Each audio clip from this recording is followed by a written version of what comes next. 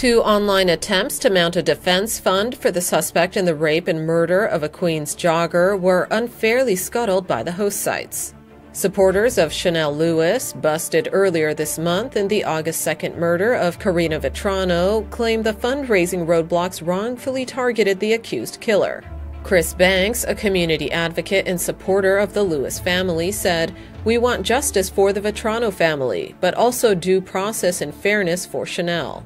Fundraising efforts launched on Fundly and GoFundMe sites since Lewis's February 4th arrest were taken down shortly after going up.